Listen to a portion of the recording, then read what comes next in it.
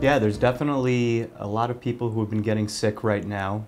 As we move out of the pandemic, a lot of us are not wearing masks. We're gathering together for the holidays. A lot of people are traveling. And quite frankly, our immune system probably isn't as strong as it once was before the pandemic, since we've all been isolating.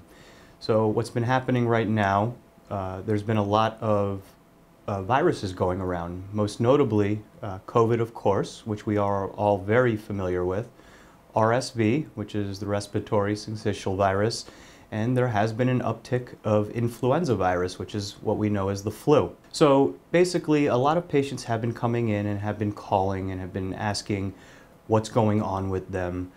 A lot of individuals have been having fevers, coughs, cold-like symptoms, runny nose, and they are wondering what it is, what's causing it, whether it's COVID, whether it's a bacterial infection. So with regards to these three viruses that I already mentioned, there is a lot of overlap between the three. A lot of individuals will be coughing, a lot of individuals will have the fever, certainly many will have fatigue. There's very little particular nuances between the three of them. So take the flu, for example. All you have to do is be exposed to somebody very quickly, and the next day you could be infected with the flu and manifest the symptoms. So the expression that you'll often see in the newspapers and in the literature is that somebody with the flu feels like they got hit by a train.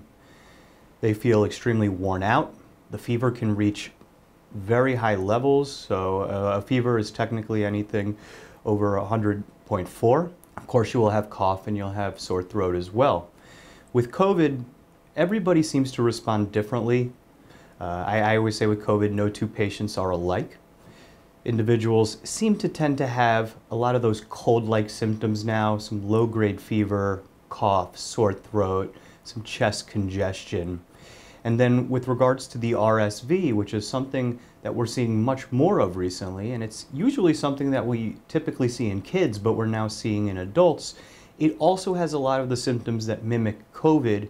But with RSV, there tends to be a lot more mucus production. Certain individuals may have also a cough or a wheeze. So the next question is, what do we do about these three viruses? Certainly, an annual flu vaccine is recommended. The CDC continues to put out recommendations regarding COVID-19, including vaccination with the most recent iteration of the bivalent mRNA vaccine, which covers the Omicron variant as well as the previous strains.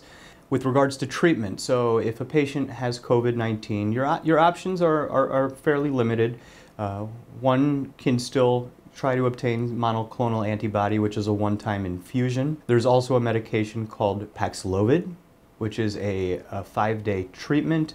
Not every patient will meet criteria for Paxlovid, but that would be a discussion that patients should have with their physician if it's appropriate for them.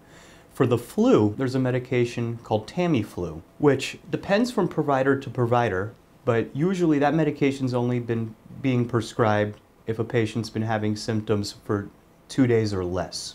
Otherwise, the medication can lose its effectiveness.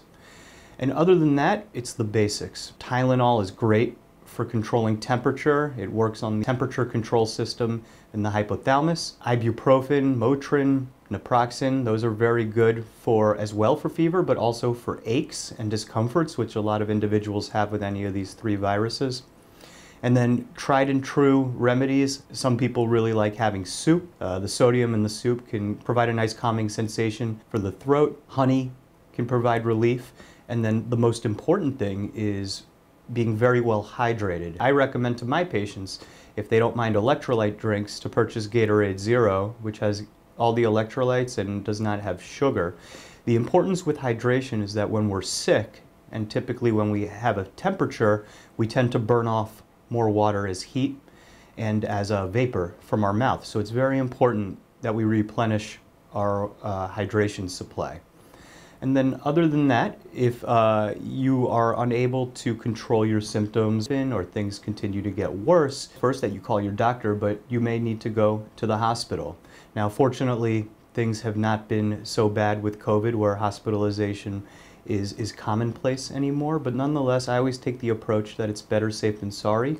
Call your physician and take very good care of yourself. The best medicine is prevention. So what does that mean? Eat your 3 meals per day, get a nice diet with fruits, vegetables, and whole grains. Stay hydrated, exercise regularly, wash your hands regularly, especially when coming into close contact with others, and wear your mask if you're sick so as to not infect others, especially as we all congregate together now during the holidays.